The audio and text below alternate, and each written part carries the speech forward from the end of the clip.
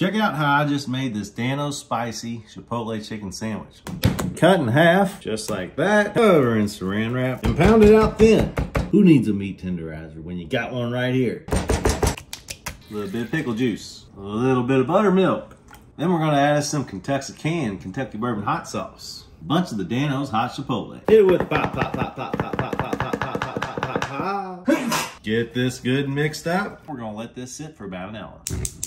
Heat up some peanut oil. All right, it's been 1 hour, and now you get some flour. And we're gonna get some Dano's hot Chipotle. Take the chicken, throw it into our flour, give it a toss, and just like that, it's ready to go into the fryer. Now that our oil's at 350, we fry our chicken. It's been about 3 minutes. We're gonna give it a little flip and let that continue to cook. Now we get our chicken out, set to the side. Now we're gonna make us a spicy sauce. Let's start out with ranch. Big old squeeze of sriracha. And now time for the main ingredient, the Dano's hot Chipotle. Pop, pop, pop, pop, pop, pop, pop, pop, pop, pop, pop. Give that a mix. Now you need you a brioche bun, a bunch of the spicy ranch we just made, 2 slices of dill pickle, 2 slices of fried chicken, and last thing, top it with your sauce.